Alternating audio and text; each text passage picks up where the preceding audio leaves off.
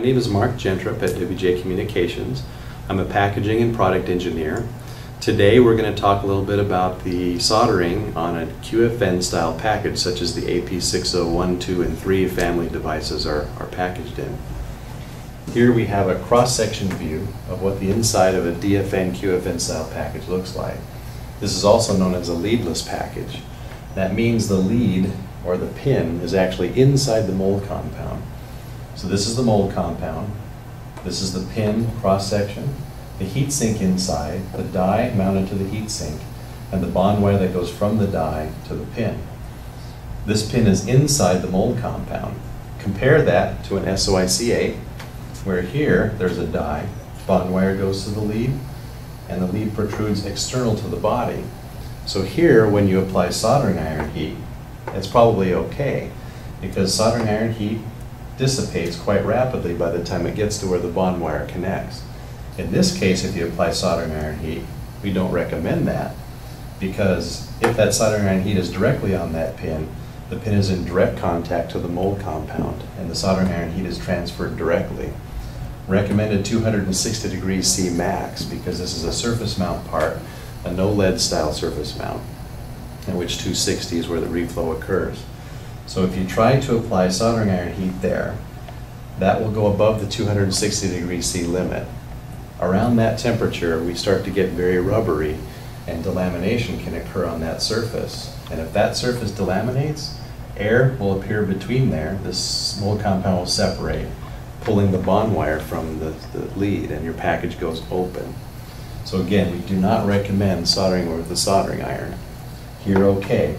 Here, no. Okay, and now we'll talk about some of the surface mount soldering techniques to use on the DFN package. So like we said before, it's an SMT style package.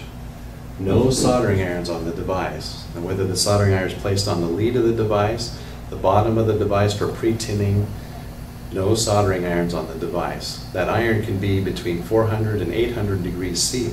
And remember, it's in direct contact to the bond wires and the die that are inside that package. So that heat will be immediately transferred into the package.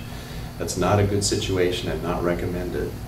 So we do recommend a couple methods of reflow. One is using a hot air gun, and that's a standard SMT technique if A, you use a preheat plate somewhere around 125 degrees C. The purpose of that is to bring the temperature of the PCB to a point that when you use the hot air gun to remove the device, you've got a small temperature excursion to get the reflow. So you don't have to have hot air blowing on the device for a long period of time. So preheat the plate at 125 degrees C. Then the hot air from the hot air device or gun should be right about 300 degrees C.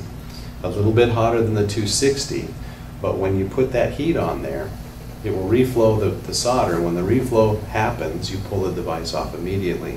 Then you know you're not going to get well beyond the 260 degrees C maximum temperature. You should always be cognizant 260 degrees C is the max that device should see.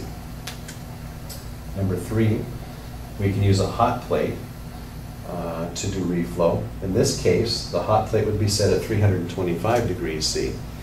And in a demonstration just after this, we'll show where we take a small aluminum block about the size of the device, and that aluminum block will go on the hot plate, and then the PCB goes on that aluminum block so that the device that you're removing is centered above there. Heat will transmit from the hot plate through the block up to the bottom side of the device until the solder reflows and you can pull the component off. So the only other contingency is that after the solder melts, you don't leave the board sit on that hot plate for a long period of time. About 60 seconds is okay. Beyond that, the PCB and may start to degrade. You may get adhesion issues with traces, and maybe other components will reflow. So now that we've kind of given you some insight here on soldering techniques, we'll show you how the hot plate method works in the pictorial that follows.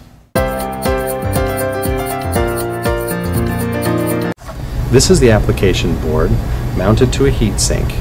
You guys, as you receive a part from WJ Communications as a sample, this is what the part will look like. You probably recognize already. We're going to show a demonstration on how the AP60X amplifier, that part right there, is removed from the board by use of a hot plate. So I'm going to remove first this heatsink from the board in order to ensure that I don't reflow anything on the board except for the device itself. This is the heatsink that's now been removed from the PWB. Now you can see on the back side of the PWB there's still residual heatsink compound that was placed there to help remove heat from the back side of the board during operation. That will have to be removed from the back side of the board before we place this onto the hot plate. Now when we put it on the hot plate, we're going to use a small aluminum block. The purpose of this block is so that we can center the board over the top of the block, and the heat then only goes to the back side of the PWB, to the surface of the board where the component is, and we don't reflow the other components on the surface of the board. This is the hot plate. The hot plate temperature is set to 320 degrees C. You don't want to go too much above that, because at that temperature you'll get a very nice reflow, minimizing any possible solder voids that will be forming under the part. The hot plate's set to 320 degrees C. The block has been placed on the hot plate. We're going to now place the PWB so that the device is centered over the top of that block. And in that way, remember, the heat will come only under the component, and we won't reflow the rest of the parts on the board. After about 30 seconds, the solder will start to reflow. Put a little bit of pressure on the board to hold it down. Grab the part and pull it off the board. Now that the part's been removed from the board, we're going to use solder wick to remove excess solder from the solder lands where the part was mounted. So with the soldering iron, place the solder wick over the traces and remove the excess solder only from the solder lands. The solder that's still within the main ground plane area can stay, that's okay. Now we'll add solder to the solder lands. Usually, an easy way to do this is to take a small piece of solder wire and just lay it across the board on the solder land. One piece of wire for each side.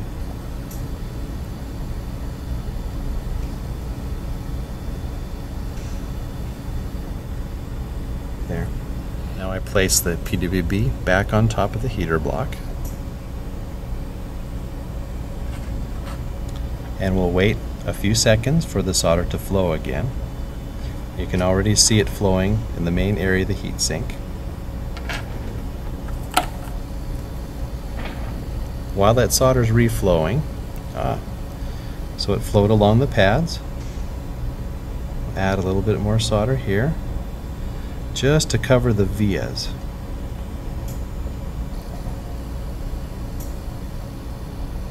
Now I'll place a little bit of flux on the part.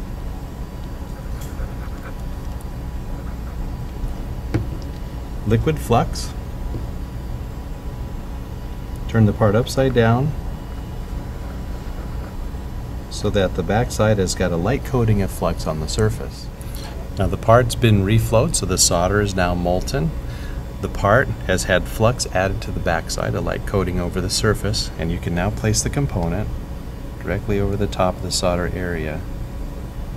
Gently move the component so that it's centered on top of the pads, and put a light pressure on top, and you're soldered in place.